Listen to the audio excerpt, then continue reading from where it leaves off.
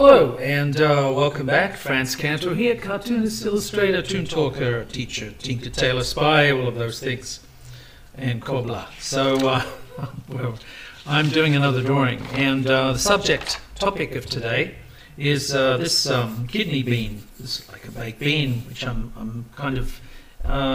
liking this sort of shape, and the character that we're drawing, or the character that I'm drawing, is this fellow here responsible for this. This is the animator responsible for this actual beautiful film, which is called The Thief and the Cobbler. And there's a lot of controversy regarding this because, there's a lot of influences which obviously Aladdin has taken on, and Jafar and the evil wizard. So, this, if you ever get a chance to watch The Thief and the Cobbler, you'll see Zigzag, this incredible evil wazir, voiced by the inimitable Vincent Price. So,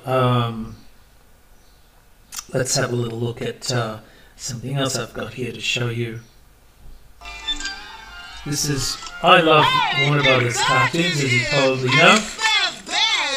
This is Roger Rabbit, so the animator responsible for Roger Rabbit, Richard Williams.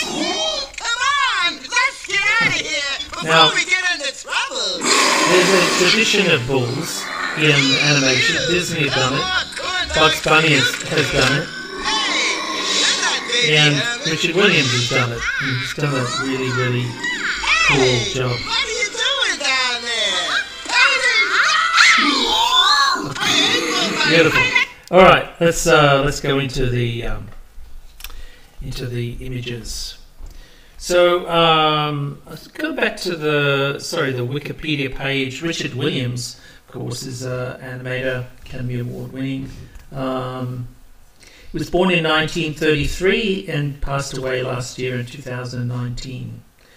He was a Canadian-British animator, voice actor, director, writer, best known for serving as animation director on Who Framed Roger Rabbit, 1988, which he won 2 Academy Awards, and for his unfinished feature film, The Thief and the Cobbler, in 1993. Okay, so he's a really interesting man, and he wrote this incredible tome. This thing is called the Animator's Survival Kit, and in it are exercises and lessons on animation. And this is a really complete 2D animation experience. So it goes from, obviously, drawing, timing, 12 principles of animation, different exercises on weight and pressure and acting and arcs and silhouettes and incredible stuff, all with Richard's own personal experience, so from his own personal experience. So these are lessons that are not wasted. They're actually used by Richard in production. So as I said, I started with this sort of bean shape, which I like, this kidney bean. I quite like that. And I'm working from, this is Richard. Now, of course, Roger Rabbit is a beautiful creation, which he based on a whole bunch of different characters. So it had a lot of sensibilities of other things that have gone before. This is him in a later life. He's lost a little bit of hair, of course, but you can see he's got this intensity and these eyebrows that arch up and this intense stare, which you'd expect from somebody that spends their life observing and creating beautiful animation. So I like this one. I love this, the composition and the expression of him in this, of Richard. This is him in the earlier days. This is actually, I think, the where did I see that? Maybe it's from Funny Thing Happened on the Way to the Forum or something. in the end credits. I thought we might actually use this. This is in the 90s or 80s. So I thought I might actually use that because he's got the distinctive eyebrows that arch up over here, and he has this intense stare, but he still has quite a youthful face, so you can kind of see this sort of mysterious expression. So that's what I'm going to use. That's what I've sort of built on from this. I've taken the opportunity, of course, to take this thumbnail and draw it up very quickly and roughly with brown pencil on the toned paper. And the toned paper is going to give us a little bit of headway with recreating a three-dimensional drawing. All right, so let's proceed. Let's get in there a little bit closer into Richard's face. So I, like everybody else, fell in love with Richard's work from Who Framed Roger Rabbit. When I learnt animation, of course, everybody was going on and on and on about the, oh, you must see The Thief and the Cobbler. By the time I did see it, I was already a fan of his work.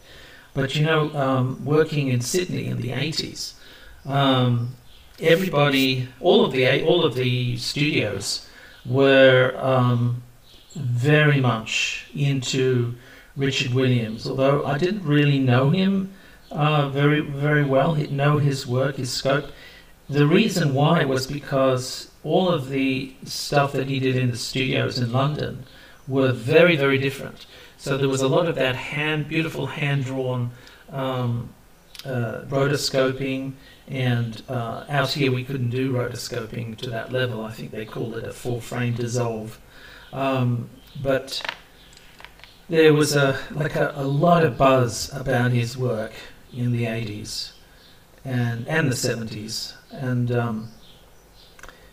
you know, so he was incredibly well known in Australia, and well loved, and and deservedly so too. So if you get a chance on YouTube, check out his documentary from the 1967. You'll be really pleasantly surprised. He's a very softly spoken gentleman, and I'm trying to get the right sort of angle. Of course, whenever you start to exaggerate things, you move the goalposts in the game, so to speak, but at the same time you've got to establish something that makes sense. So one of the things is lining elements up, because wrinkles and lines and any kind of contour, whether that be the outer contour of the shape of the outline or contours inside the face, they all have to have some form of they have to make sense. They have to sort of link up somehow. So let's try and do that, because it's sort of creating, in a way, it's creating a sort of a linear dialogue. And that's really important. He's got a very open face here, and it's really purpose-built for observation and analysis. Those sort of Spock eyebrows, that arching eyebrows up there, they create this impression of study and scientific process and analysis. And of course that's very accurate for an animator, especially one that is so in tune with the system.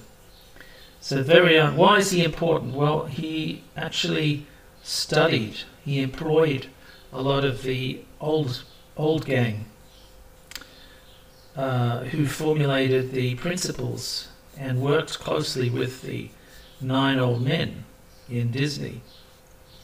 So there's a sort of a tradition that handing down greatness, and he captured it.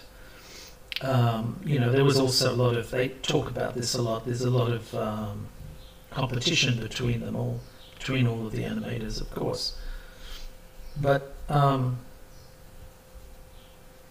he really was able to get them at a certain time period and in a place in London, far from Hollywood, so they were kind of more inclined to share their secrets, and he was only too willing to practice and to learn from them.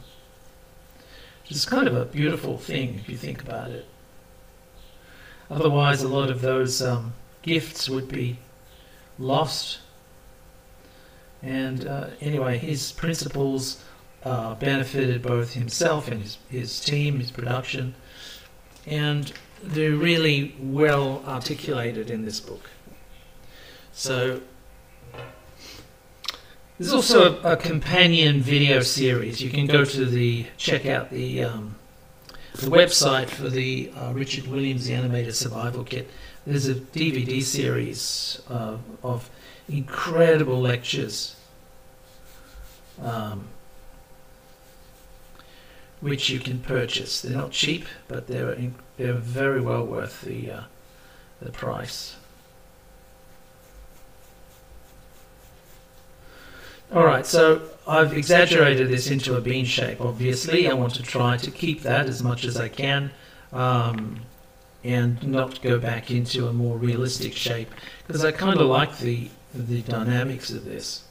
And I think once I put the little nose in and the eyes, and make sure that the eyes at the correct sort of angle, right, because the head's sort of tilted, isn't it, and rotate a little bit.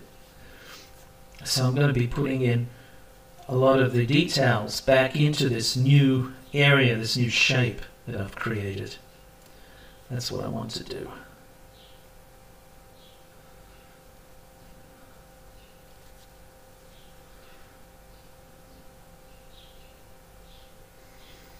And we'll try to make sure I get that stare that he has, that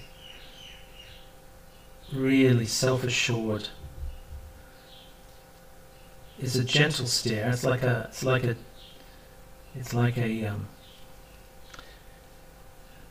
gunslinger, that, you know, the good guy. It's like the Gary Cooper gunslinger. Doesn't want to, but he knows he can outdraw the crook.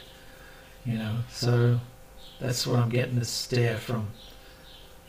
He has this incredible ability. He knows it. He knows he's good.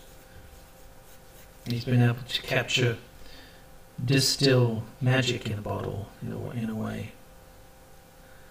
Let's try to get this expression as closely as I can. And we'll talk about the lines that I'm finding around here. It's very evenly displaced forms, which are a really good indicator of a pleasant temperament, I would say, and very even-tempered.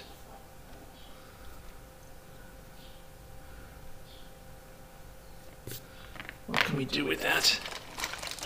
I need to be very careful how much pencil I start to erode the quality of the grey paper, because I need to refer back to that. That's going to meet us halfway. 50% of the journey of creating the tone is to start from somewhere, and that's what I'm doing with the toned paper. Some white hairs here. Pencil's fantastic for creating hair. I've said that before, but I really love using pencil to draw hair. You know, it can draw long hairs and short hairs and wayward fuzz. Fur, beautiful for fur as well. Okay, so here we go. I've put a little bit of a highlight there. Let's try to get something happening in the eye. I'll continue on a little bit. Keep in mind that we're going for a perspective and a tilt here, so we need to make sure that that is relevant and correct, all correct and accounted for. So here we go. So he's got a lot of skin on the upper lid. So this area, which is full of muscle, also collects a lot of fat, and that tends to smooth out the form and create this sort of like an awning that comes down over the eyes to protect it. So that gives us a really good expression as well, because he's looking up. It shows more sort of intelligence when you're looking from looking up rather than looking ahead or looking down. So it shows a bit of curiosity and I think pathos, a little bit of pathos there. So let's try to get the right amount of pathos in our drawing if we can. These are the folds of the upper eye, even though he has a lot of flesh on the top. And that flesh obviously with age gets more active. So if you look at this, there are a lot of fine lines here. So that tissue has shrunk, right? So it's the same amount of tissue where it was puffy before. In his youth, it is now thinner and more sort of structured. So it gives these incredible articulation lines. They're sort of like little arrows that point into the eye itself. So that combined with the muscles around the eye give a very striking effect. But we're not going for that age, we're going for the Roger Rabbit age. So that's, but it's important to know what happened before and happened after, isn't it?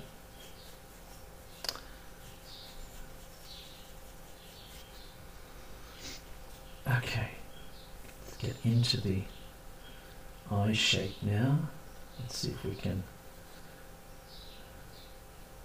I have to match the left and right, both in the direction, in the position on the sclera, on the eyeball, because of course, they work in pairs.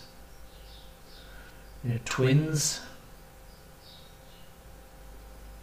Got a lot of the lower part of the iris showing, which of course, again, a testament to the fact that he's looking up from,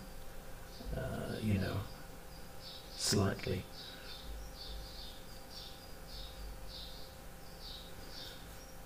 I'm going to have a talk about the mask zone, so-called. A lot of portrait artists, caricaturists, cartoonists, etc. But he's sort of focused on creating a likeness. This is nice, and a lot of muscles here. We'll talk more about the forms, the pulling and pushing of forms around the face. It's really magnificent. So there's a lot of activity going on, a lot of muscles which denote a life spent performing. And you might think, what do you mean performing? Well, as he would himself attest, animators, good animators like him, are more or less acting with a pencil.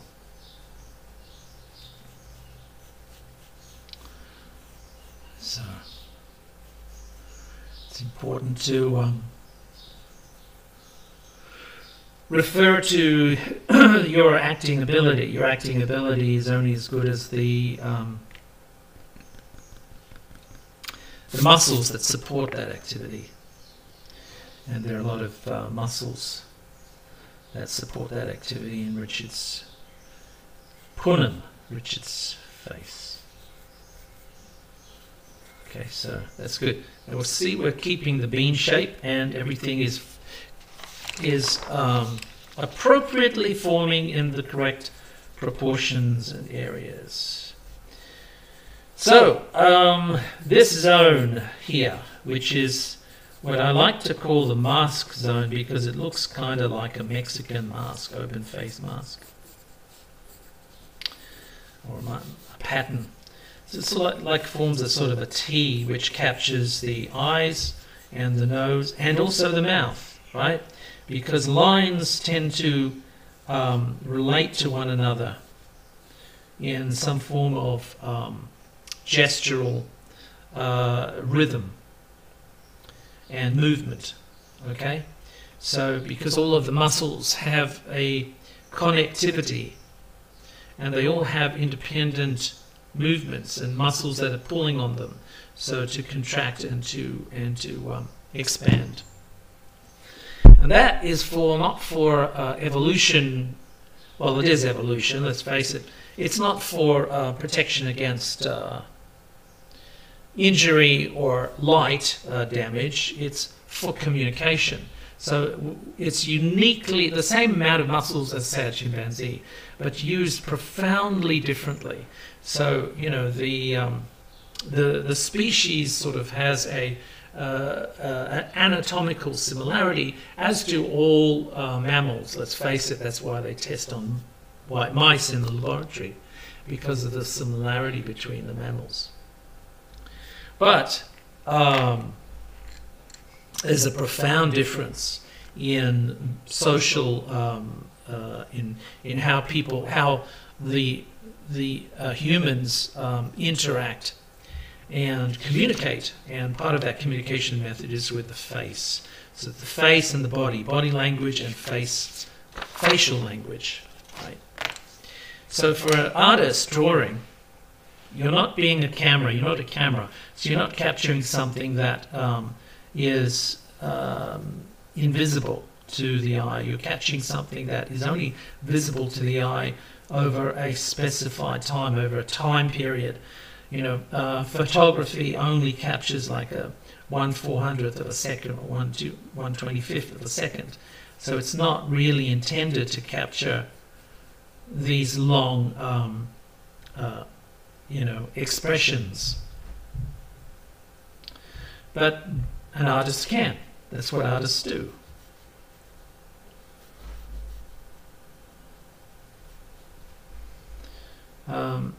You know, most artists refer to more than one photograph, for example. And you know, when you're doing a drawing, because you're trying to get something that is different to a photographic process. It's something that is almost invisible to the camera. And that's sort of this this narrative, this story of the face itself. So there's a lot of stresses and strains and micro expressions and things, which are really not they're really not visible to the camera.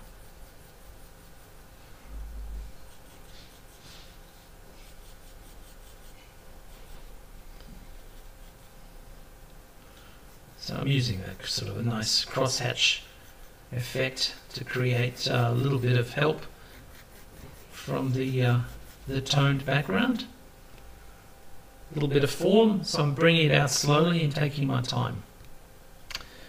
Right, so now let's go down to the bottom end of the bean, so to speak, and see what we can work out. Now, I don't want to move too. There are quite a lot of shapes here, but I don't want to move too quickly into describing those shapes, just in case it changes the hierarchy that I'm establishing.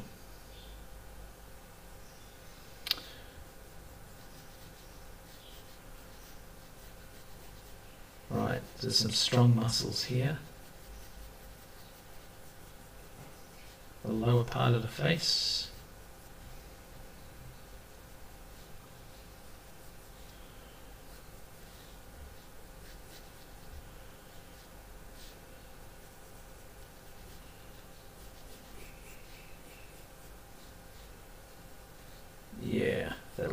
that's good.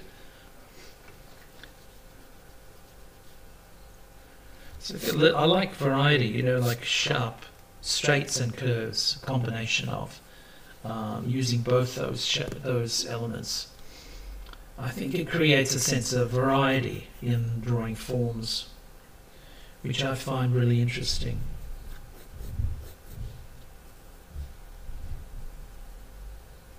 So we'll try to get some of the character of the shirts and the waistcoat in here. Bring some of the shadows back. So lighting wise, we've got a light that's coming in from this angle, from the top right, and it's creating a little bit of shadow. And we've also got there's a fill light coming in from this side as well, which is softening that shadow.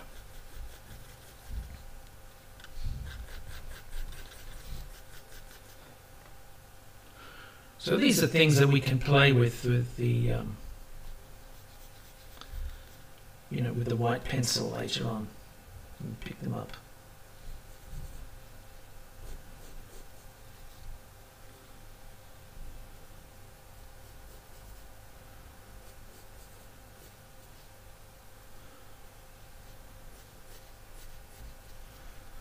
Okay. All right, let's go back over here. Let's see what we can do. Excuse that noise, my dog's having a play upstairs. May get loud if they come down here. We'll see. This is ears very normal.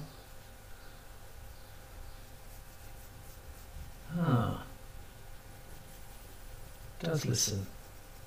So his ears are very clear shell shapes, shell-like shapes, you know, the capturing ability of sounds. Good animation directors work beautifully with sound. They can hear, you know, sounds in the pencil stage. They hear the voices, they pick the right sort of voices and music and you know, other kind of supplementary narrative elements to the drawings themselves.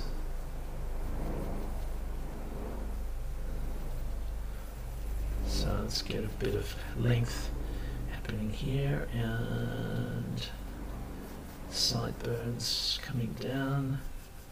It's going to be grayer down here, and I'm going to do it this. So yeah, that'll do.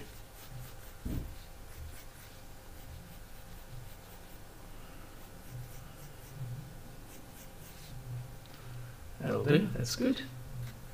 I'll bring that up there. I'll fix these with a black pencil in a minute. So the black pencil's there really to highlight, just, you know, the contrast, sort of pick up the contrast a little bit better.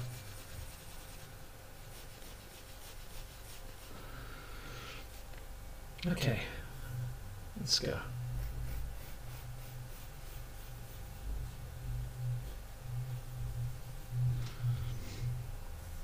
Zoom out a little bit, find the rest of the reference for the body.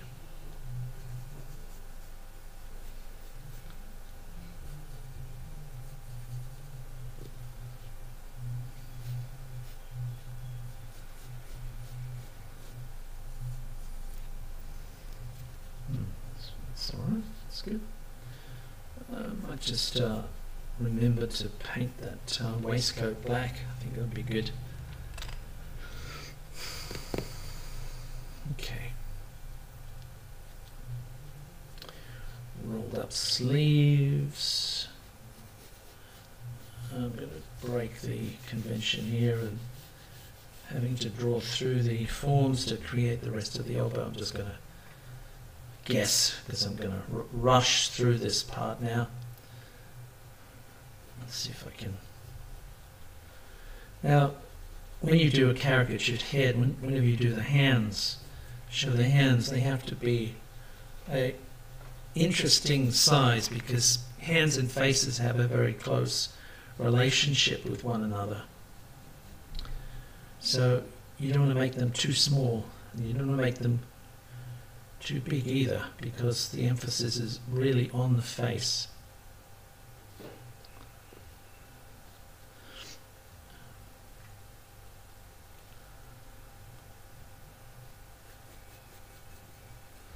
Okay, we'll fix that up with the highlights.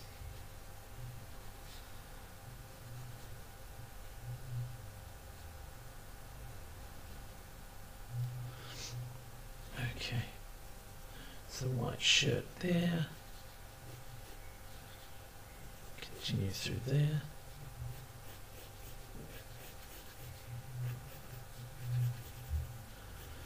Just going to do an animation board. See if I can make this work. I'm going to get rid of that other hand up there from the reference, I think. I'm just going to create something simple. Just put the shape of the disc underneath.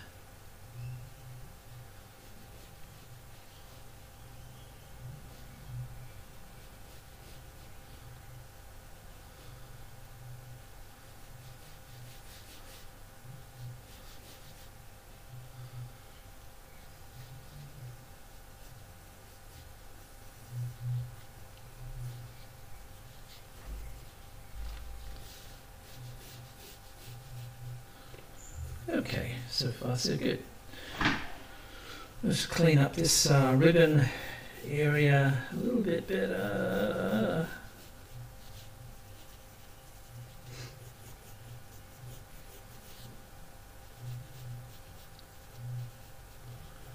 There we go. That'll do. Take out some of the pencil. Right. Now, let's get into the black pencil. We're going to pick up some of these contrasts here. So go back into the eyes, and I'm going to ignore the highlight for a moment because I need to get that pupil nice and round, and left and right relevant. Okay, so I think that might work all right. You go a little bit size-wise, smaller on the right because of perspective. So that's fine.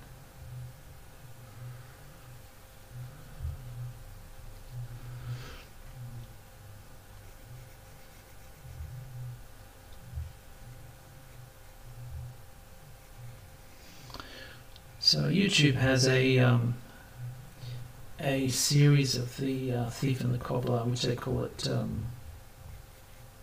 Sorry, I can't search that. No, that. But I can search by title. Actors. Yeah. No, thanks, Siri. So the series, not Siri, but the series of films are broken down into different parts and segments.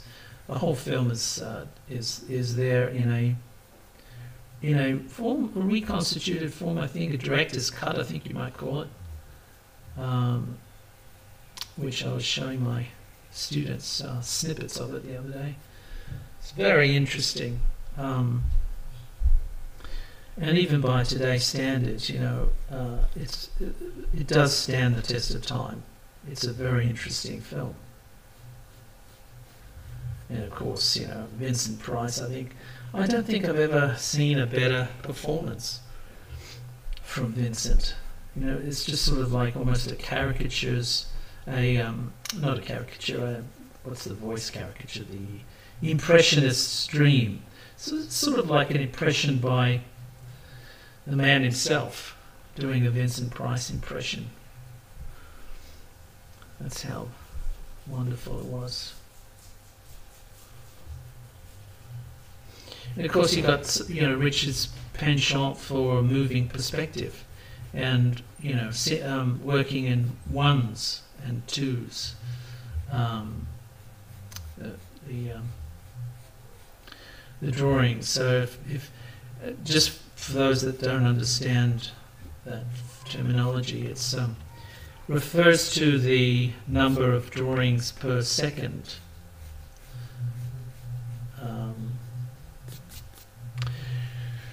So, for example, there are 25 frames in a second. You round it off to 24. If you were to draw on ones, there are 24 drawings every second.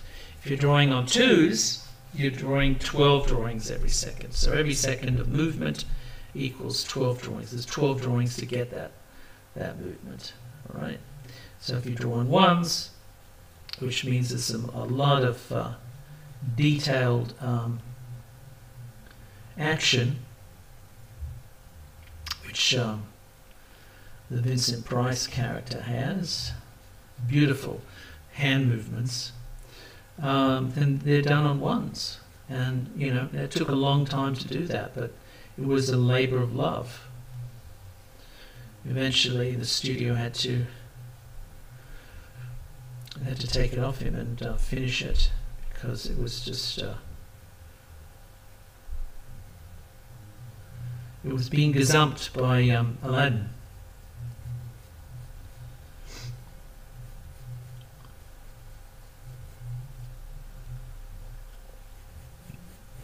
And Aladdin, in many ways, was almost a homage to the Cobbler, Thief and the Cobbler.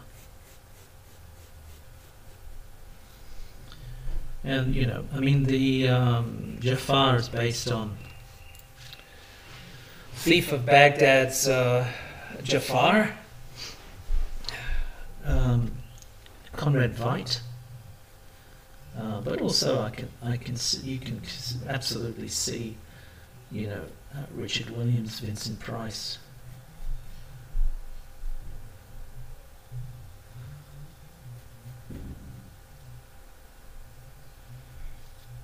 As well.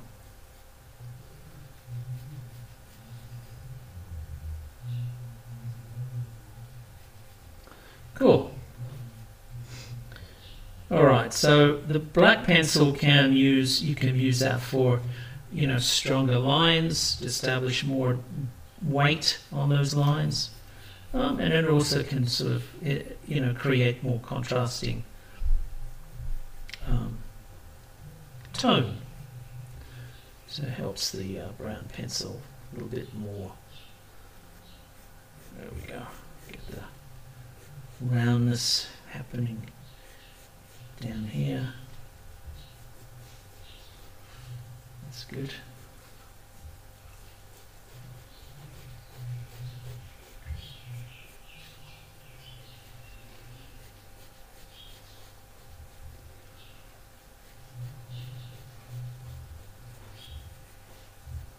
Some beautiful shapes happening in his face. It's really a, you know, I've been watching a lot of his documentaries and his talk, his lectures, Animator Survival Kit lectures. And he's so generous with his learning, you know, and his process. And, you know, I think that's very inspiring for me as a teacher. It's very inspiring.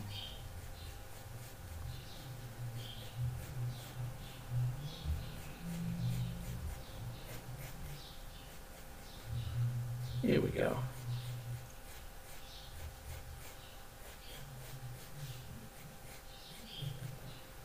Cool. Now we're going to go over on the left-hand side now, so we need something probably to lean on.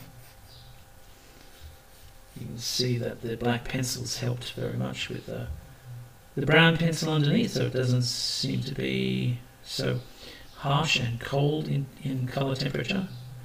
It has a warmth which is really, you know, if you're drawing faces or animals or something, living things, it helps to have that that red or brown color. Here I've actually done a little bit too much here, so take it back. Go back to the brown.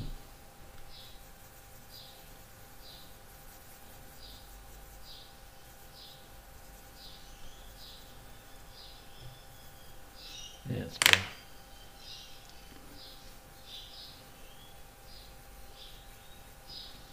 That'll do. Okay, here we go. Get this fantastic shape here, which is completing the bean form that I've picked. And there's the shadow. And I've got some nice things happening there, but I think we should build up more form. Just remember, this is a fill light that's coming in on this stage. The main light for this picture anyway is coming in from the right. Put a few little textural elements. Okay, good. Alright, so continue into the hair.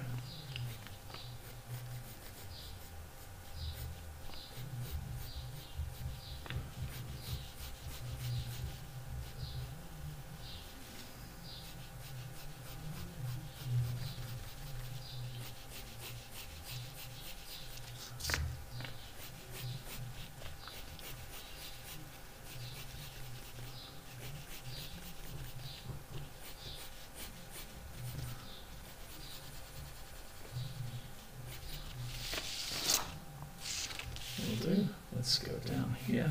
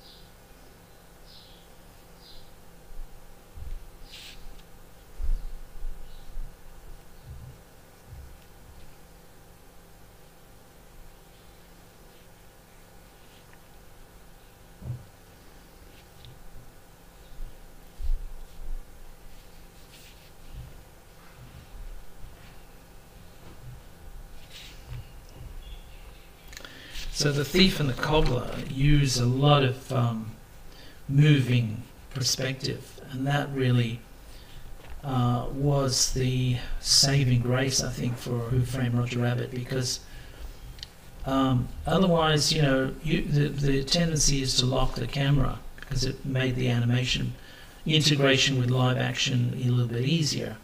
Think bed knobs and broomsticks.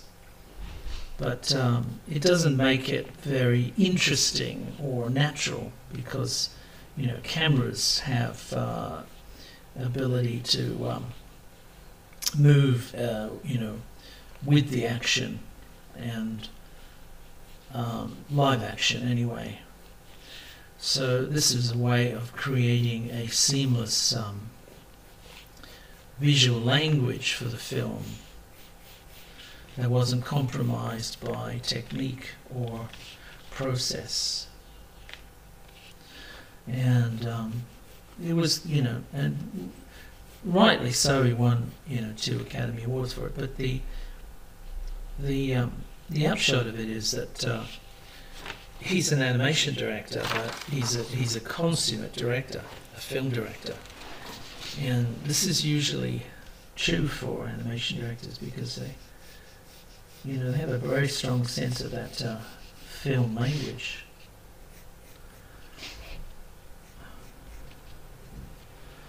Look at Brad Bird for, you know, Mission Impossible.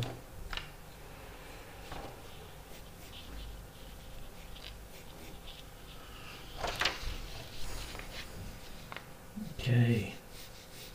It's always scary trying to draw straight lines without a ruler, but sometimes you just take your time. It seems to be okay.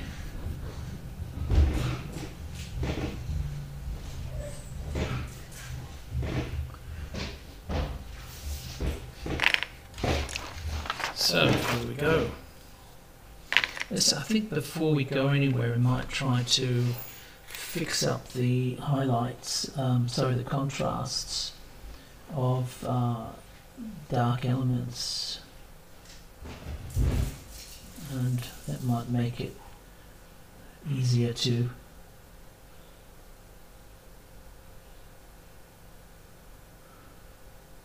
create a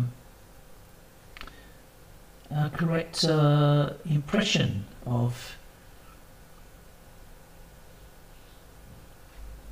light and dark elements.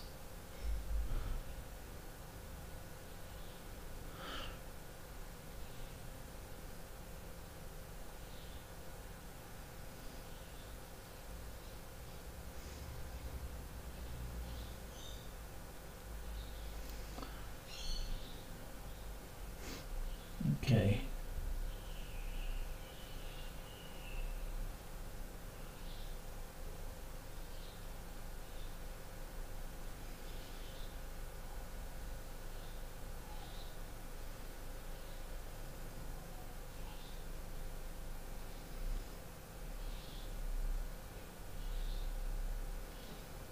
That's nice, I think.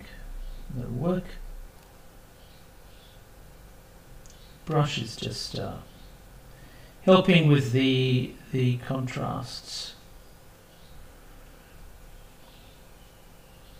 and also, you know, the ability to get quite easily thick and thin lines. So thick lines sort of kind of denote roundness usually, which is important here.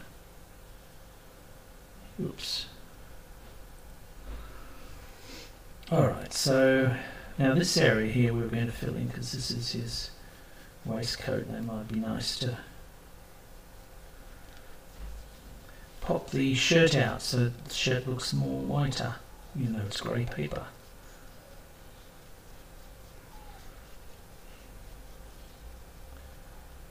So there we go. So you make it white by the proximity of something dark next to it, right? Something Mrs. Marsh hasn't thought of with the chalk and the ink. All right, so let's push on, and before I do that, let's try to. This is a Posca marker, so we're going to try to get a nice, sharp, strong highlight, and possibly refer to the side light over here.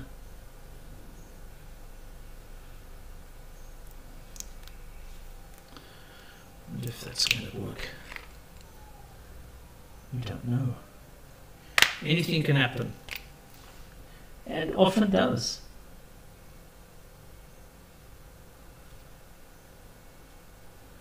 Very strong reflected light in his eyes, wet zones here and there. What else is there? Cheekbone highlight there. Try and get that stronger rim light effect. Ooh, I'm eating up the pen line a bit too much.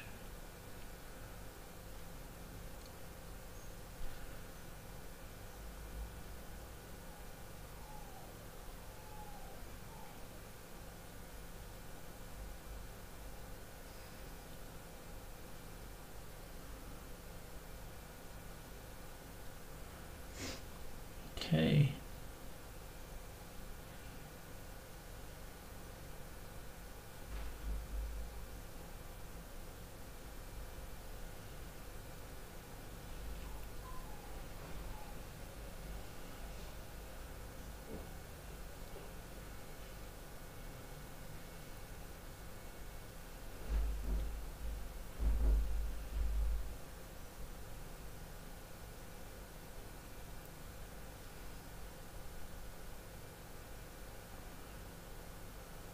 even though there isn't that extreme light on that side, I'm just putting it in because I think it might help create a three-dimensional effect a little bit better.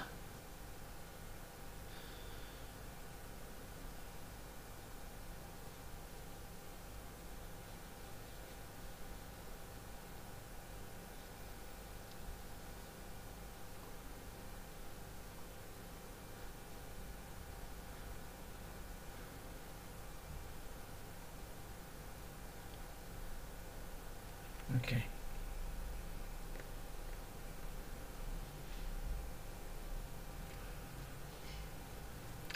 So far, so good. Yeah,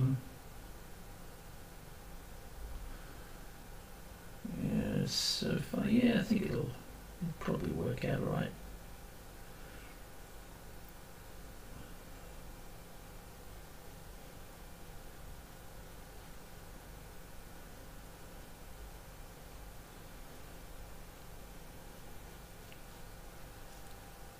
Okay. Alright, so the white pencil is going to help pick up the form from the grey paper underneath, and it's going to create a more of a sculptural effect. So whereas before I was putting in some of the extreme highlights to work to, now I'm going to build up to those highlights by drawing light in the form. So, you know, you're not using this to colour in a flesh tone, the flesh tone is the grey. Right? The shadows of the flesh tone are the brown over the grey, and the white pencil is just reflecting, is just drawing the highlights.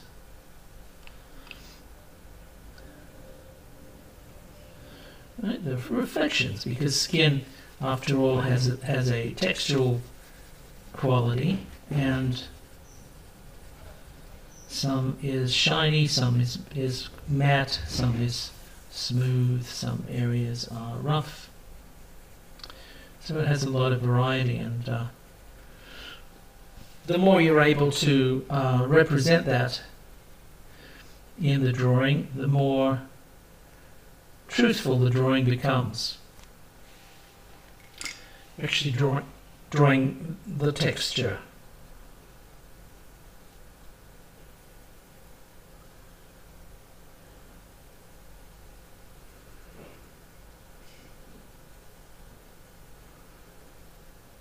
Cool.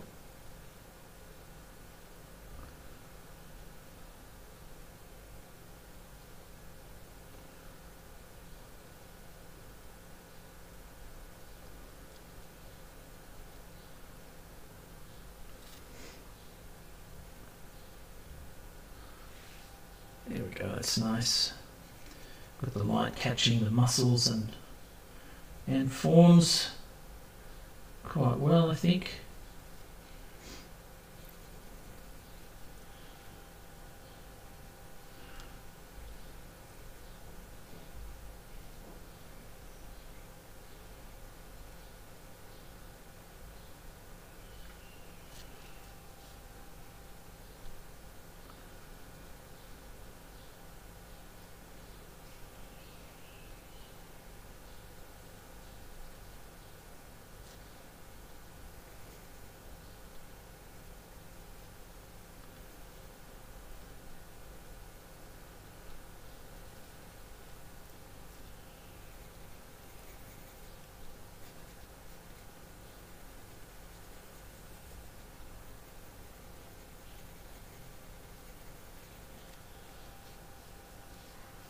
That's good. That'll do. Now I want to put catch the light on the bottom of this wrinkle, this furrow, this line, and also a little bit on the top of it. So that kind of gives you a three-dimensional pinching of skin, which is good. Okay, here we go. Build up the bulge here. render it out, just sort of gently.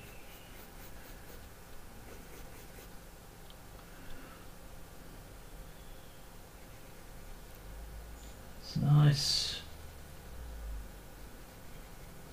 I'll do. I'm going to talk about this in a second. There's something that isn't in the photograph, which I think would be kind of nice to put in. That's the cheekbones. So this cheekbone is quite strong feature in the skull. Refers to the skull. Doesn't always strongly stand out in photographs, but if you were to refer to it like this, just sort of subtly, it gives the drawing a little bit more truthfulness to it, because then you're referring to the underlying structure of the skull, which is very important, isn't it?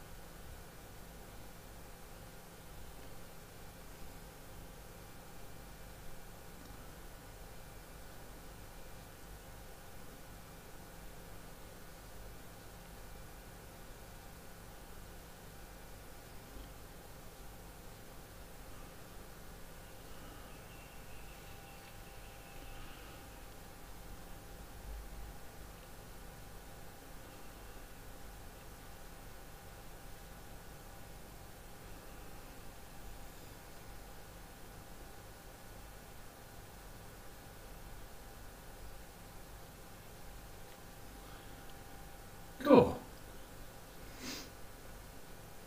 This is a Posca brush pen that I'm using here, which has an ability to feather. So you can create this cross-hatching with the pencil and with the brush. They complement each other quite well.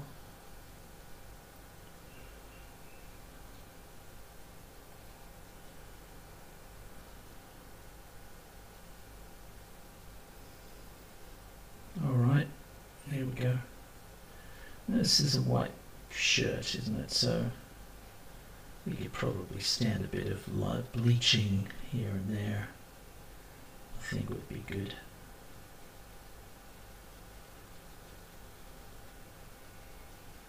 Just a touch. That'll do. Not too much. Just a little bit. Help it out. Also with this, I think I'm going to fix this paper up a little bit. Okay, also there's some highlights on the hand. Okay, good. Now continue on. I think we'll soften this area a little bit. You know what, this is should be a bit stronger. The highlights here.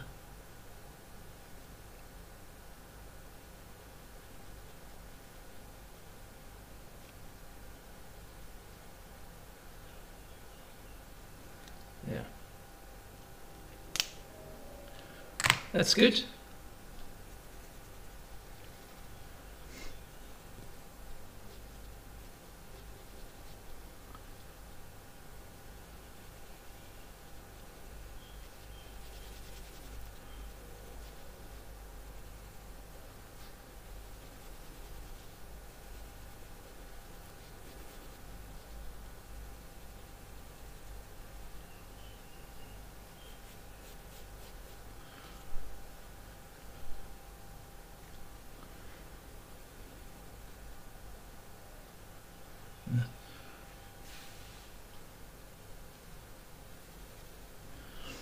Okay, so I'm just basically building up the tone, helping the white and the black, creating that sense of contrast a little bit better.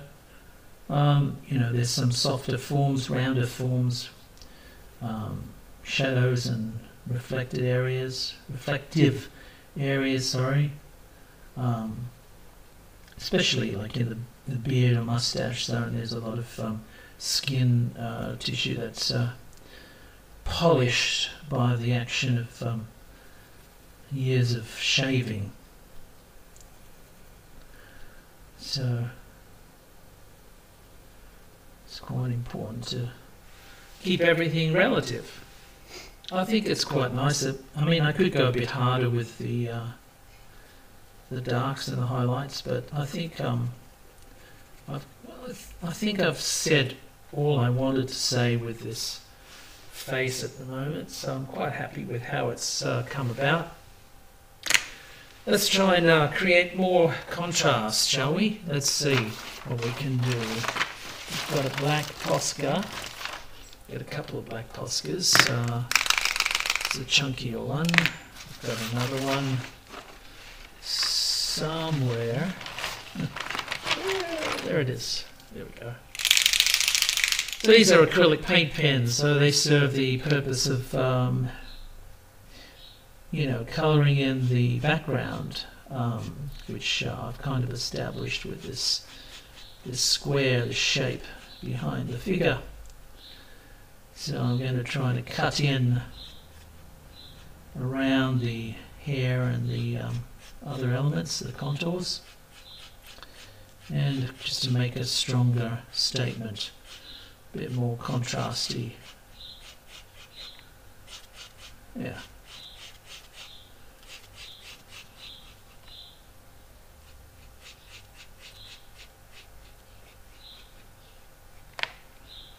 Cool.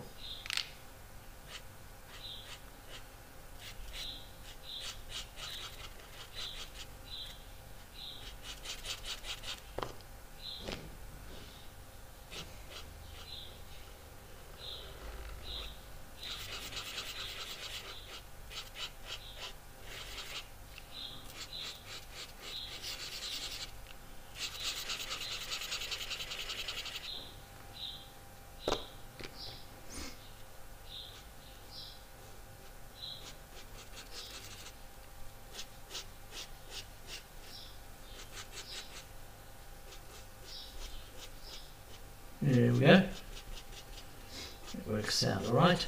The benefit of this is also it dries really quite fast and beautifully flat. So, you know, you don't want it to be shiny in this this area because it's distracting. It doesn't reproduce very well. Okay, so let's continue on.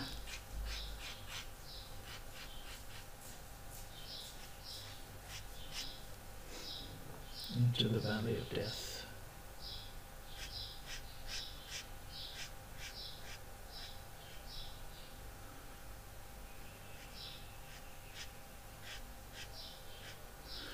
This gap that I'm leaving between the contour line and the background elements, because they're both the same color.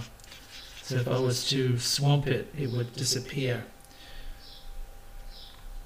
And I need to keep it because it's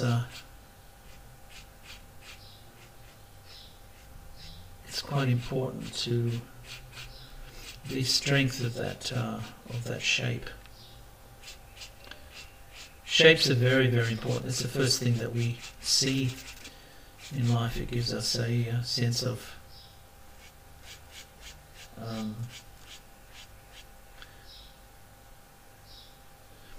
purpose, and I think relative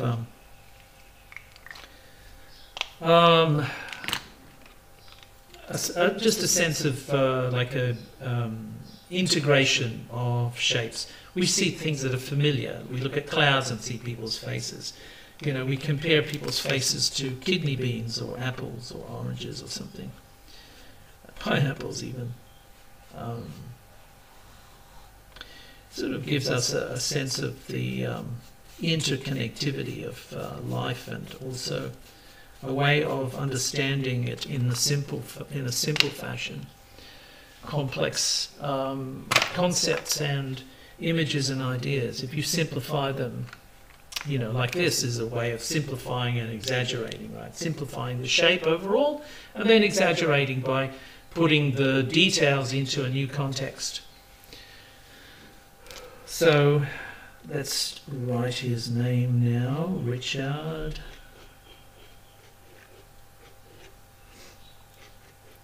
Williams. Right, so this is a nice Posca marker. Posca markers are really nice because they can give you a nice sort of a strong kick. They don't react very well with pencil, so they tend to remain quite independent and strong,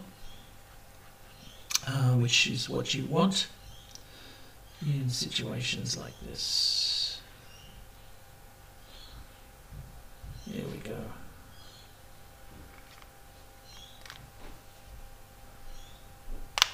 Missing something, I don't know what it is. Probably could be some definition over here, would be good.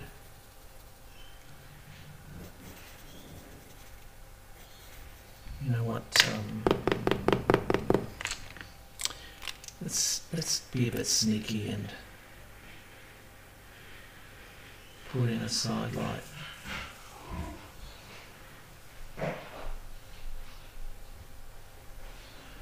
So these are things that make your life a little bit easier in creating three-dimensional forms. And it's important to keep it like, you know, they're meant to be contrasty, they're meant to be strong, but sort of keep a tail on them, because too many of these little white strokes tend to flatten the form, which is what you don't want. So this is very, very, you know, I'm so happy I got a chance to draw this subject. This is Richard Williams here, and this is my Richard Williams, and do yourself a favor and please watch some of his work. If not, just YouTube him, and you'll be pleasantly surprised. There's some lovely documentaries on him as well, which will be very important to watch. Okay, so this is Frantz Kantor saying to you, I'll catch you on the flip side.